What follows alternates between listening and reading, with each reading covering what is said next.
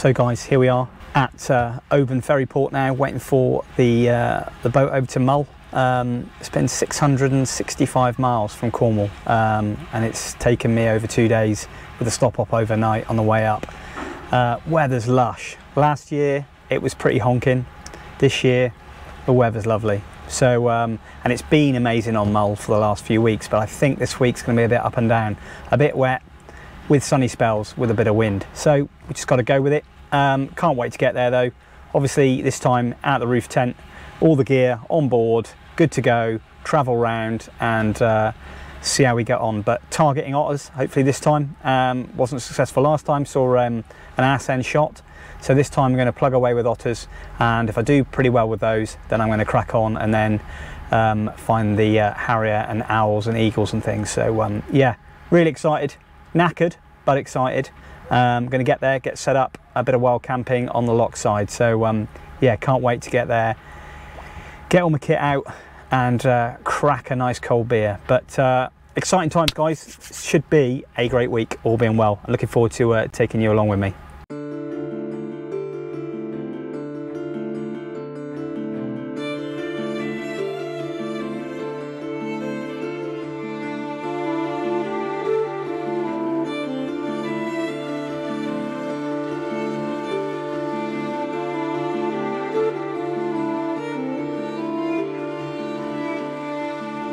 So guys, welcome to day one on Mull of 7.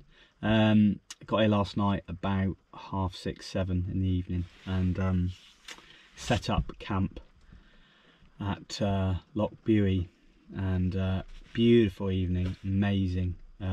Lots of midges around, but my Christ, did the weather change. Woken up early hours, I think it's about 1:30, with like a 40 gusting easterly right in the side of the roof tent. So I had to close it down a little bit. It was flapping around like a good one, really noisy. Had to stick my A&R headset on, my noise reduction headset, so I couldn't hear it, so I could get some sleep. So I only achieved about 4 hours.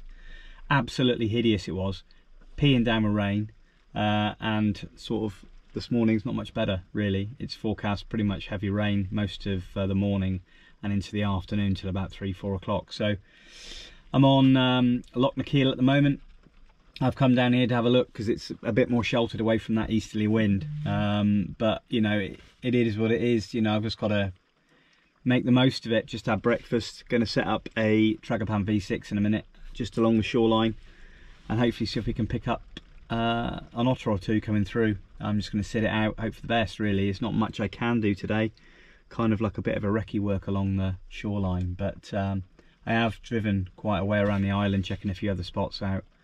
I was going to try a place called Croggan, which is a really good hot spot for otters, but it's really windy down there. It's coming right through, not comfortable at all.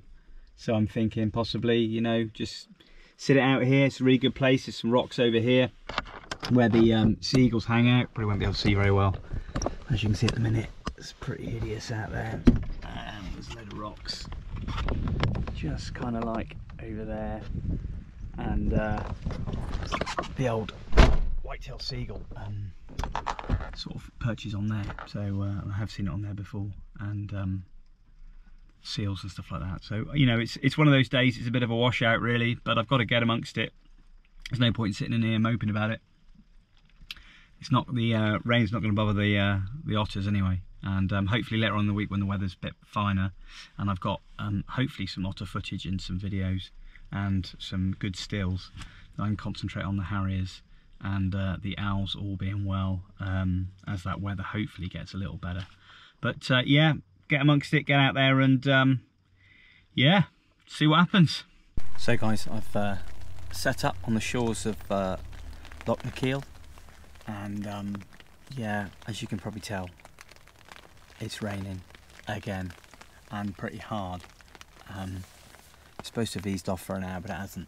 But I'm just literally parked myself in the Tragopan V6, got the R3 and the 500 on, and just literally waiting for the tide to drop. See, otters like feeding amongst the kelp, and as the tide recedes as well, they like to feed in amongst the weeds. So I'm hoping I might get something along this stretch, who knows.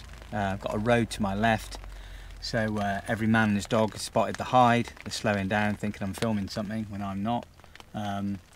If anything does turn up, they like to stop and probably flush it off. So yeah, it is what it is. Just gonna crack on and hope for the best. I've got a few divers out there at the moment, a few black guillemots and a few cormorants as well out there at the minute. So, you know, a bit too far off for any pictures, but I'm just going to get in here, you know, and just hammer it for 3, 4, 5, 6 hours. I can see the landy from here. That's where I'm going to set up camp tonight, and I think we're going to have some nice weather tonight. So all being well, that'll be a bit of a refreshing change because it's been constantly raining all day today. But anyway, get back to it. Hopefully go quiet and something will turn up.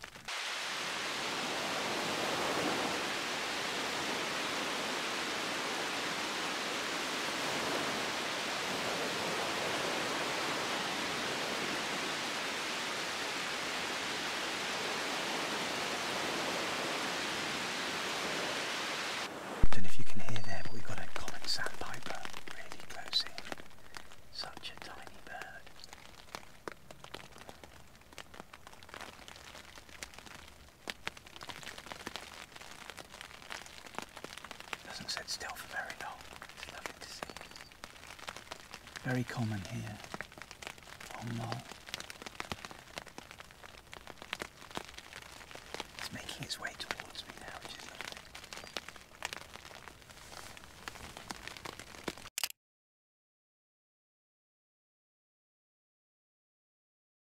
So guys, I chose this location here.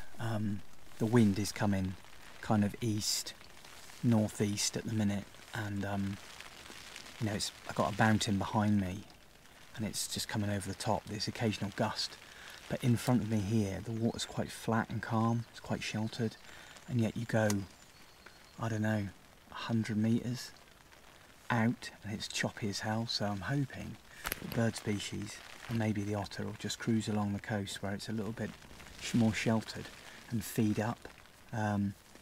Obviously they're fairly hardy, so they don't really mind taking a battering, but I'm kind of thinking nice and flat, lots of weed around, you know, thinking it's going to be a really good spot for them. But I said that last time, I spent 2 days on them and saw nothing. But you know, there are other species around as well. I don't know if if you watched my Mull trip last year, you can watch the videos above there, the button at the top, just of what I got up to last time. I'm hoping this time to do even better than I did last year, but it all depends on the weather and the birds and the mammals really.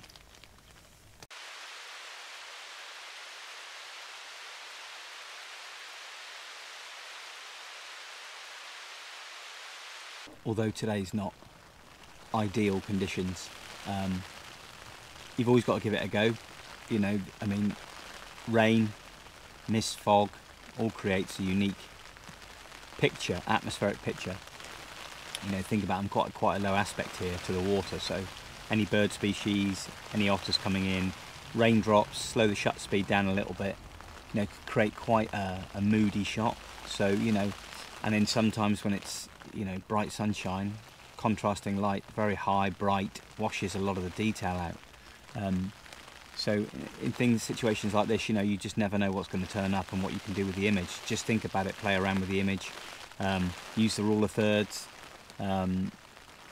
just think about the composition, think about backdrops, foreground, you know, loads of things, using the light. There's tons of stuff that go through your head at the time, picking out a nice part of the image that you want to bring in, you know, not always bang center of the image.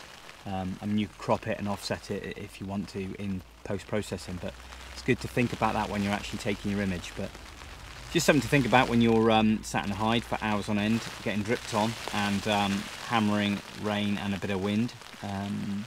Yeah, but just something to bear in mind really, and just to think about when you're creating different sort of viewpoints to your images. Oh, it's hideous out there now. I mean, Oh, it's a lot of rain. Got a couple of drips coming through. I think I haven't closed one of the top apexes properly. But look at that there now.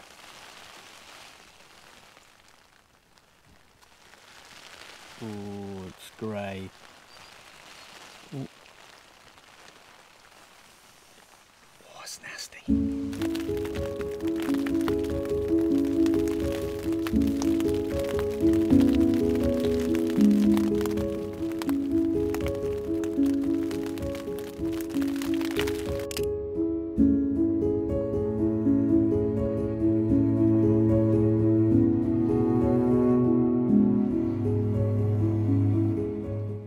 So guys, for day one, it's been a bit of a tricky start. I've had non-stop rain all day and also a lot of wind. I spent quite a few hours in a hide on Loch na Keal and didn't get much otter luck, but got some nice images of common sandpiper. And I just had a feeling that it just wasn't going to get any better. The wind was really rushing through there. It wasn't comfortable. I have to camp there as well. I was thinking, sod it, I'll move on. And I've come to my favourite location for Hen Harrier and short-eared owl. And I've been now here in the hide for probably a couple of hours now. And I've seen the male in and out a few times.